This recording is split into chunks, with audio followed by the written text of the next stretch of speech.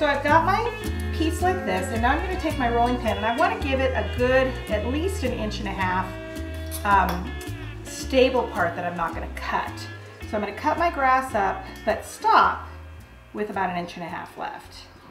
And because this is kind of a cartoony grass skirt, I'm not going to make it super, super thin. Also, I don't want to deal with it. That would be a real pain to try to do it, to try to cut these super thin. So I'm going to do them about 1/8 to 1/16 of an inch. It gives the same look.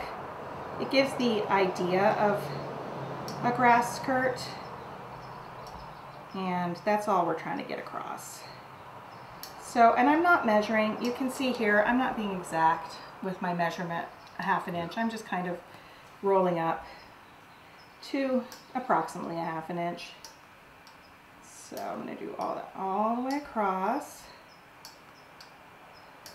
And isn't this fun to watch? It's good. Aren't you excited? Look at that.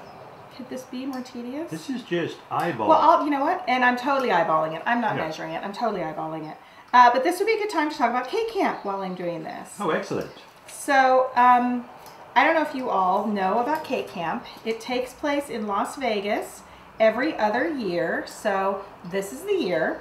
And if you missed it 2 years ago, this is your opportunity. It's the most amazing camp. It's 3 days, August 13th through the 16th. It's held at the Green Valley Ranch, which is actually right outside of Vegas, close enough to where you can go in and gamble, but far enough away to where you don't have all the craziness of the Vegas Strip.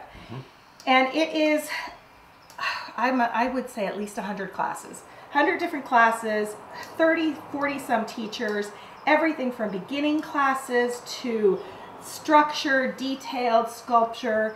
And I mean, we're talking name teachers. These aren't somebody you've never heard of. They've got Marina Sousa and James Roselle and Tammy Utley. Tammy Utley. But you got to hurry because one of Tammy's classes is already sold out. There are a number of classes that are already sold out. It is, and it's, you know, for the class, for what you get, it is really reasonably priced, and everything is hands-on. So you're not, there are a couple of demos, I shouldn't say everything, but it's hands-on, stuff is supplied. You can go there. I go every year and I just blow it out and do like 4 classes a day for all 3 days. And it's more bang for your buck than you can possibly imagine. And you can tell on the website. That's right. So, if you want to go check it out, it's cacakecamp.com. CA as in California. cacakecamp.com. Go check it out. And by the way, we'll have a booth there. So YummyArts will be there. A lot of our instructors, a lot of... now, because I don't want this to stretch and I don't want it to be misshapen and it's kind of detailed, I'm going to put this in the freezer as well and let this freeze for a little while so that when I go to put it on, it's pretty stable. So let me put that in and we'll pull out our flowers. I normally would leave these in a little bit longer, but since we're live and we're moving fast. So they're not going to just flop out, unfortunately. You have to kind of pull them out with this kind of mold. But because they're frozen, you can see they come out pretty easily. And normally you'd leave them in longer. Yeah, so they would be even easier to come out. Now see, this one came out but the little ball stayed in, so I'm just going to pop that out and take some water. Glue it back? There you go, glue it on. And glue it back on again. There you go. And so there you see, it's still got a little cornstarch on it, but we're going to dust that off. There you see you have your pretty little hibiscus flower. Pretty, and so, pretty easy too.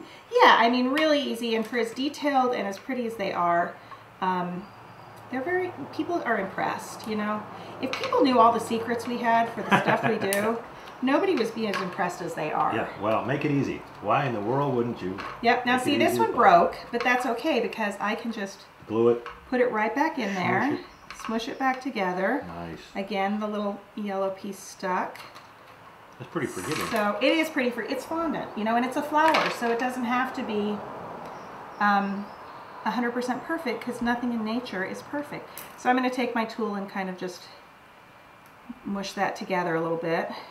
And you can see here there's a little yellow got into the other petals. It's all right. We're going to paint these a little bit to bring out a little bit more color. I'm going to wet this where it broke apart because it's not wanting to stick too much.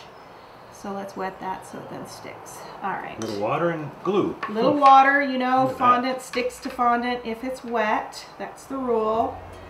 So, oh, see, that one came out perfectly. Ta-da! Look Ta-da! at that. All right, so we have 3 flowers, and I'm gonna move these over to the side with the other ones that I pre-made.